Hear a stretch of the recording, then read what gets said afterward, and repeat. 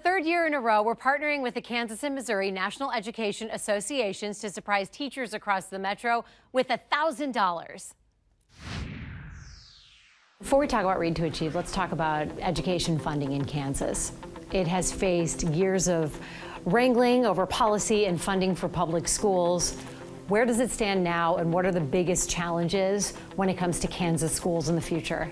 Well, as you know, Kansas schools have faced multiple years of inadequate funding affirmed by this Kansas Supreme Court, and we look forward to a slightly larger amount of funding this year. What are some of the things that Kansas schools desperately need in order to help these students learn right now?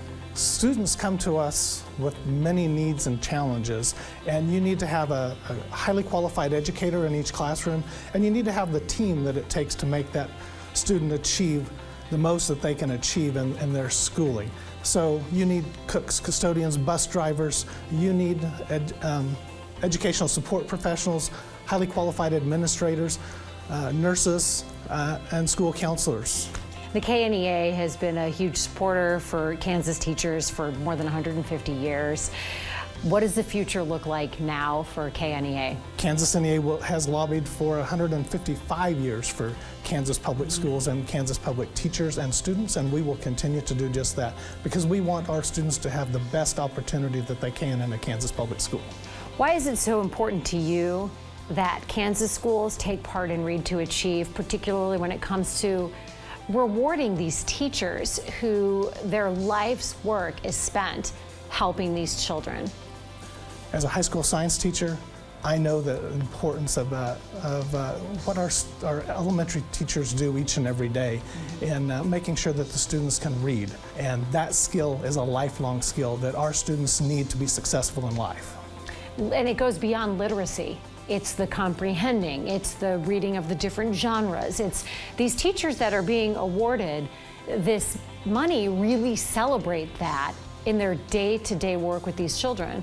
As we went out and awarded the $1,000 checks, and it's been a really fun time to put a smile on a teacher's face, but what we hear time and again is that the teachers will spend this money on their students and their classroom. And that really goes to show the dedication that our teachers have for the kids in their classrooms. And a lot of the teachers spend their personal money on their supplies.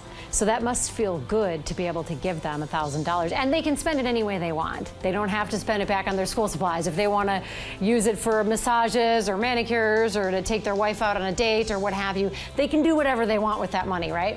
They can do whatever they want, but when we ask them what they're going to do, they always say the first thing out of their mouth is something for their kids in their classrooms. God love them. Yes. Well, this is a great program. We are really looking forward to another year of celebrating stellar teachers in the state of Kansas. Nominate your child's teacher for Read to Achieve today. Go to KCTV5.com. Under the News tab, click on Read to Achieve for the entry form. Complete rules are on KCTV5's contest page.